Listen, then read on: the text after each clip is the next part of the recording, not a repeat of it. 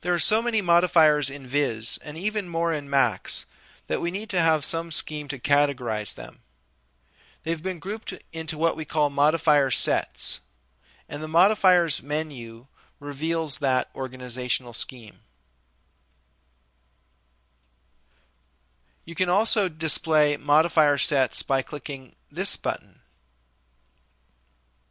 You'll see those same sets here in this list.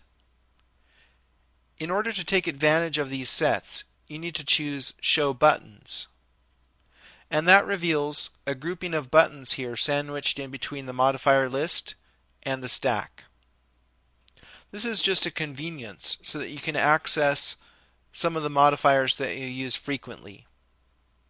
You can also access them from the modifier list.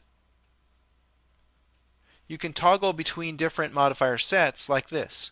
Just choose a set name, and all of the buttons that belong to that will show up here. Now I don't have very much room to work. I might need to drag the command panel over into multiple columns if I'm going to get any work done. Either that or don't show the buttons, or perhaps reduce the number of buttons in the set. You can do that by going to Configure Modifier Sets. And then you have the set list here.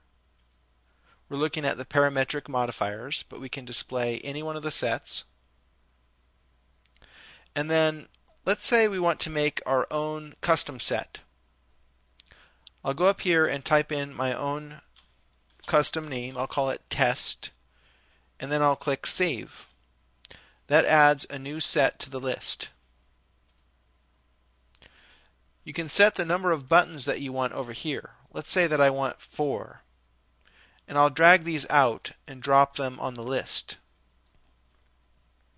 Then I can just go through this list of modifiers and take out some modifiers that I like to use a lot, and just drag them onto the blank buttons.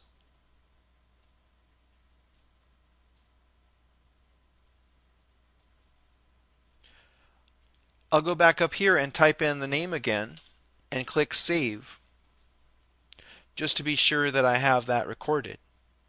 I'll click OK, and now we have a custom modifier set.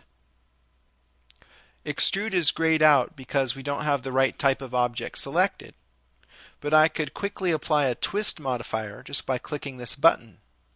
I don't need to hunt for it in the massive modifier list.